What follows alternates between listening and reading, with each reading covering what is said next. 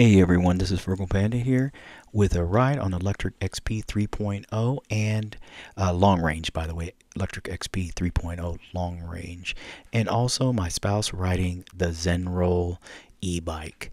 The Zenroll is similar to the very first model of the Lectric XP, the 1.0, old school, but faster, quite a bit faster actually.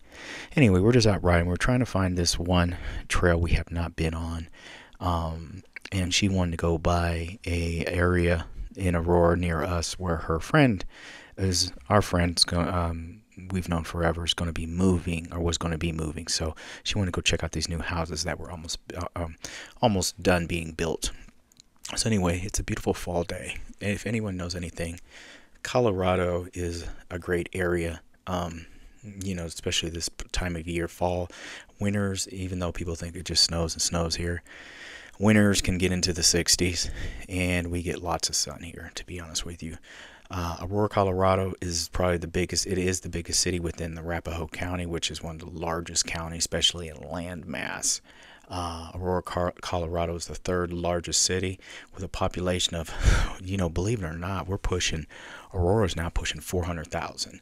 And ultimately in the future, Aurora is going to be bigger than Denver. The reason being, Aurora can keep expanding. Denver is surrounded by suburbs all around it, so it can't go too much. It can't go anywhere. It can expand. It can only go up. That's about it. Anyway, as you can see, look at how blue those skies are. We're just riding around. She's, of course, she can move a lot faster than me on that e-bike, but she also can be a little intimidated by that one because that one goes, I would say, between 32 and 35 miles an hour. It'd go guaranteed 32 with me on it. So of course she weighs like 80, 90 pounds less than me. So she hops on it. She's flying in like third, just the third speed or third gear, whatever you want to call it. So level 3.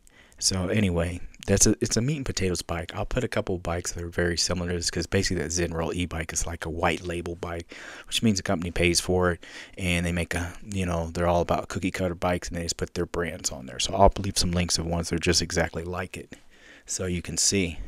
Anyway, so that e-bike is pretty cool in regards to that. It was cheap. Like that bike was like $600-700 in comparison to my Lectric XP 3.0. Long range, which at this time was probably around $1,300 or $1,400, I believe, at the time of purchase. How do I feel about the Lectric XP 3.0 long range? Be honest with you, I love this bike. I think it's a great budget bike, but it's a higher level than your average budget bike, to be honest with you. There's lots of stuff you can add to it to make it even more comfortable. I'm going to be switching the seat and putting a nicer seat on it. It has adequate speed. It's not as quick as my old Lectric XP 1.0. And I think that more comes down to that they've refined the motor a lot better. And probably the motor lasts a lot longer too. Because if you had the 1.0, that bike whined. You could hear it from a mile away when you're going fast. People are like, what the heck is that sound? This one is a much quieter bike, even though it's a hub motor. It is also a more powerful bike. And the battery that comes in the long range is 14 AH versus the regular one, which is 10 AH. So the maximum range is 65 miles an hour, and that's probably on level 1. But I can guarantee you this bike will go, and I'm sure my butt will give out before this bike dies on me from running out of juice. Also, my Zenroll battery will actually fit in this. So the Zenroll battery is about the size of Lectric XP 1.0's battery. So if I really wanted to, and it was just me, because you don't really ride the e-bikes without me, to be honest with you, I would yank out the Zenroll's battery and take it with me if I really wanted a secondary bike. But I don't see really a reason to do that unless I was going camping and just taking one bike, and I wouldn't have really the ability to charge. Anyway, there's tons of packages. There's a passenger package. I might get that just to have it. You never know. She might want to hop on here with me. We could be somewhere because now we have a camper, and we might want to run into town or run down the street, and we can, she can hop on there with me, and we can go. Why not? So yeah, I think that's a really great thing. I will also leave a link for another bike. You see my other review of a smaller bike I got that has a big battery that I will also be taking on trips if I don't take the Lectric XP 3.0. I like about it, it folds smaller. It's a smaller bike. It has 14-inch wheels, but it has a bigger battery, and it can still do about 22 miles an hour, which is plenty adequate in cities and stuff like that, and it's a hub motor. So with that being said, I have no complaints really about the Lectric XP 3.0. Just keep up on the maintenance. It doesn't look as cool because it has a 3-inch tire versus the old school 4-inch as the old one had, but that also gives it can go a further distance. And honestly, I would rather have on this e-bike I would rather have the like a passenger style tire or road tire versus the knobby tires like it kind of has on it now. But that's neither here nor there. It still works great. You can see as we're riding, really great time, really great pace we're making. Beautiful out here, by the way. In this new year, I will also be making more videos. I didn't make as many e-bike videos, and what happened was, to be honest with you, I took another job at the time that kind of ate up a lot of my time. So I always have 2 or 3 jobs. Well, anyway, that job didn't really work well with my work-life balance, and I found a much better second job that is also remote. So I'll be able to do more videos, and also now that I have the camper, me and my son, or me and my spouse and my son, or just me, are going to yank that camper and take off multiple times. She took it herself, her and her girlfriend, and they went out to like Grand Junction area, I believe it was, somewhere, and camped all by themselves. So I'm definitely going to do the same thing, and I'll be taking e-bikes to take, take some videos, answer some questions, show you how they work, and just generally how fun they are. And by the way, I use the throttle not that much. I use my bikes. I may be level 4, I may be level 2, I may be level 3, but I always try and use my legs because I'm trying to get some exercise out of also riding. I know not everyone can do that, but if you can't, then you just use the throttle. That's fine too. It still goes over 20 miles an hour with throttle. Also, I don't know if I mentioned this with the 3.0, if you have the passenger package on this, it can hold a rider in the back up to 150 pounds, which is pretty cool.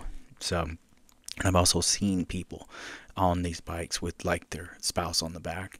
It has hydraulic brakes in both the front and the rear. 48 volt lithium ion, of course.